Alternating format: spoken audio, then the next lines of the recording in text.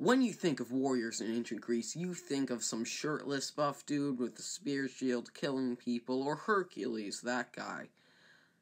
But honestly, who were the real warriors of ancient Greece?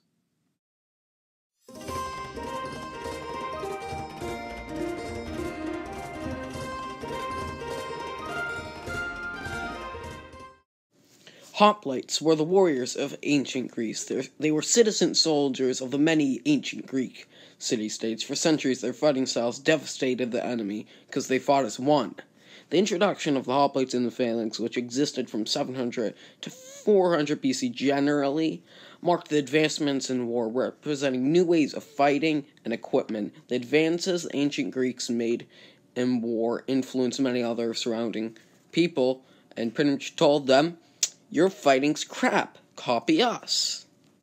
When you think of a revolution, you generally think of one battle of people against the government revolting, or some power from across seas, but the Hoplite Revolution isn't a real revolution. Before the revolution, the first depictions of Greek fighting were primarily in the Iliad, pretty sure. In these, they tell of basileus, the Greek word for king or monarch, and castle-like structures, towns, forts. Power determined how many followers they had. The only and one of the many problems with this were the armor, the cuirass, and the weapons were very expensive, meaning only the very wealthy aristocrats were able to buy the gear to fight. This meant that there were very few soldiers who were properly armed with armor and helmets, etc., and these soldiers were the elite of the civilization, so they were making all the decisions. So wars were fought with people, one versus one fighting instead of a phalanx. Around 800 BC, things started to change, along with new, cheaper ways to forge armor and weapons, along with improvements in cultivation. With these new improvements in blacksmithing came the citizen soldier, the hoplite. Now, the task of war was not just up to the aristocrat, but up to the people who wanted to really punch those aristocrats in the face. With these many advancements in technology, the population started to grow, leading to more city-states in Greece. Each city-state had their own group of citizen soldiers, or hoplites, to defend the city-state from their other neighboring city-states or from other civilizations. After this revolution, this new improved equipment led them to defeat attacks from their enemies, and especially the Persian Empire, because Greece didn't have a very good relationship with them. Now, in this video, if there's anything which you thought I got wrong, or I think I got wrong and want to correct, just leave a comment in the comment section, and I'll try to correct that in the next video. And also, I'm trying to work on ordering a microphone, which is not crap, so that'll be good.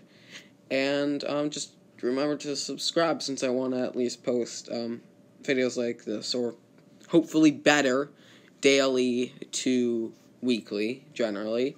So yeah, thank you for watching, and that'll be it.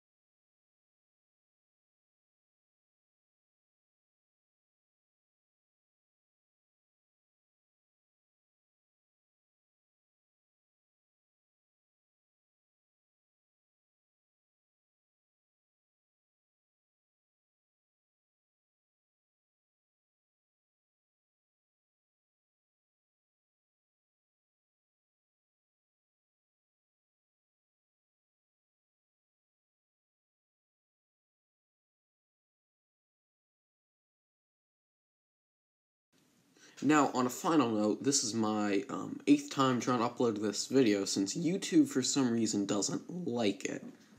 I'm not sure why. yeah, I really don't know.